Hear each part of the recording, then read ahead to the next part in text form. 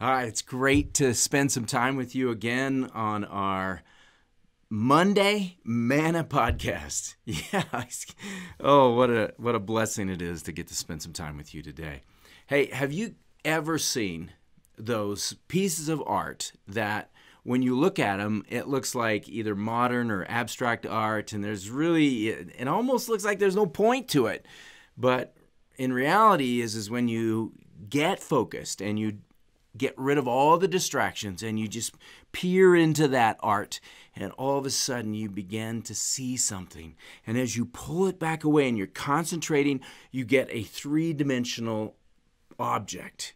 And it's like, wow, look at this, and other people are looking at it from the side and behind you, and they haven't been focused where you have been focused, and so they can't see what you're seeing, but they're thinking you're a little bit off.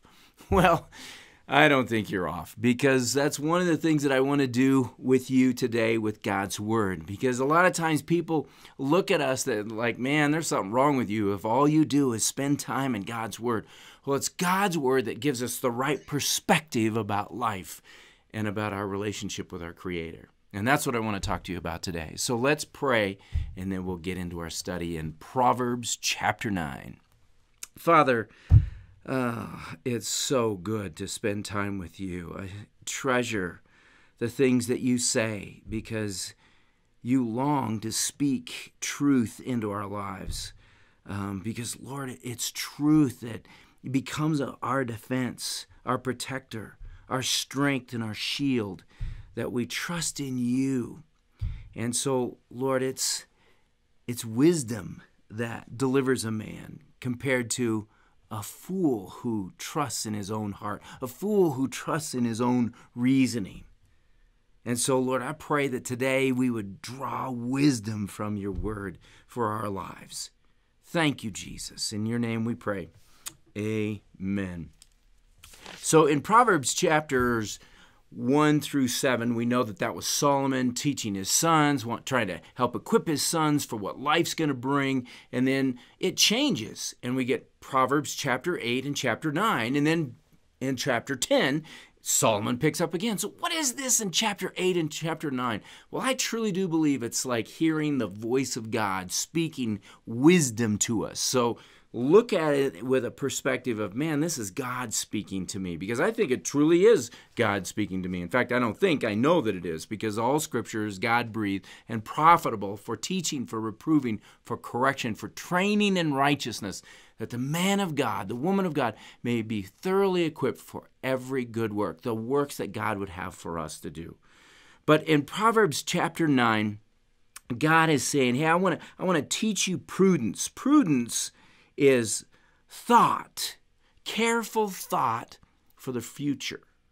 Man, am I being prudent about what I'm thinking and understanding? And is God guiding my thinking? And then it's also about sense, not C-E-N-T-S, no, S-E-N-S-E.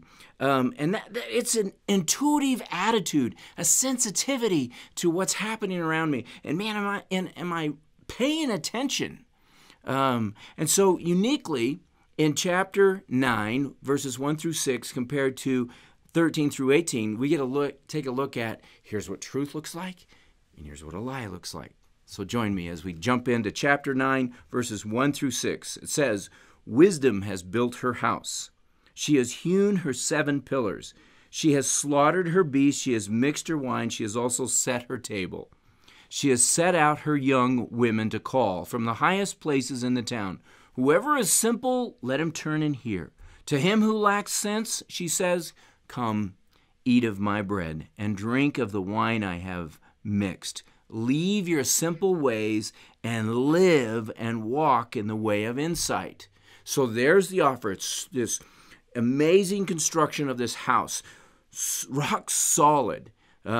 Pillars that actually are deeper than the structure of the foundation of the earth. So it's wisdom that goes beyond even creation, because it points to the Creator. So now let's look at the lie. The lie, verse 13, "The woman folly is loud, she is seductive and knows nothing. She sits at the door of her house. She takes a seat in the highest places of the town, calling to those who pass by who are going straight on their way. Whoever is simple, let him turn in here. It's exactly the same words, but yet, where does it lead? And to him who lacks sense, she says, to those that lack sense, same words, but then what does it offer? Does it offer life? It says, stolen water is sweet, and bread eaten in secret is pleasant. But he does not know that the dead are there, and her guests are in the depths of Sheol. So we got to pay attention, you know. And so the comparison in chapters 9, verses 1 through 6, verses 13 through 18, is true wisdom rather than the woman of folly. True wisdom is truth. Truth that never fears investigation. That's the kind of truth that this Word of God has versus lies. The woman of folly is loud and seductive and knows nothing. Speaks as though she does, but yet has no substance.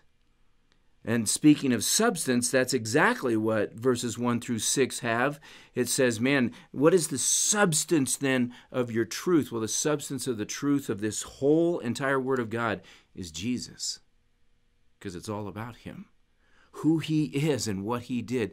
He's God who became a man to save man from his sin, not of the liar who says that he's a man who becomes a God somehow. That's ridiculous. That's absurd. That's lies. It's nothing. This one, truth, wisdom, offers what? Says, leave your simple ways and live and walk in the way of insight. It offers life. Compared to the woman of folly, says, if you lack sense, man, I've got some great, enticing things for you. But yet it says it does not know that the dead are there, that our guests are in the depths of Sheol. See, it's life versus death. God says that I want to give you truth to protect you. And so when we share God's word with people, we don't want to club them over the head. We want to share it with them in a way that they've got to think. And so what is that way? Ask them questions. Ask them questions about their faith and let them search. Let them search. See what they find. And are they finding wisdom? Watch this. It says, whoever corrects a scoffer gets himself abuse, and whoever reproves a wicked man incurs injury. Do not reprove a scoffer, or he will hate you. You see, we can't just try to tell somebody how they're supposed to believe. No, you've got to ask them questions in order to help them begin to think for themselves, to reason well, but to search out truth. Because God says this, he says, reprove a wise man and he will love you. Give instruction to a wise man and he will be still wiser. Teach a righteous man and he will increase in learning. The fear of the Lord is the beginning of wisdom. There it is. The fear of the Lord is the beginning of wisdom, and the knowledge of the Holy One is insight. See, God wants to give us wisdom and knowledge, and he wants to give us a personal relationship with his Son, Jesus, that we might know him. Oh, that we might know him so well that we would understand what his word says. Jesus, when he's teaching, he says in Matthew chapter 7, verse 15, beware of false prophets who come to you in sheep's clothing, but inwardly are ravenous wolves. So they pretend to be something that they're not. Inside, they're eager to devour you. But it says, be guarded, pay attention. So what's a false prophet? It's their words. And Jesus says, man, pay attention. Examine it closely to truth. And does it match or does it disagree? Because Jesus says, not everyone who says to me, Lord, Lord, will enter into the kingdom of heaven, but the one who does the will of my Father who is in heaven. On that day, many will say to me, Lord, Lord, did we not prophesy in your name and cast out demons in your name and do many mighty works in your name? And then I will declare to them, I never knew you. Depart from me, you workers of lawlessness. You see, we can do things in the name of Jesus and never know him. And so God says, I want you to know me personally, that you put your trust in me. The substance of your faith is God's substance, and that's Jesus. God bless you, and thank you for joining me today.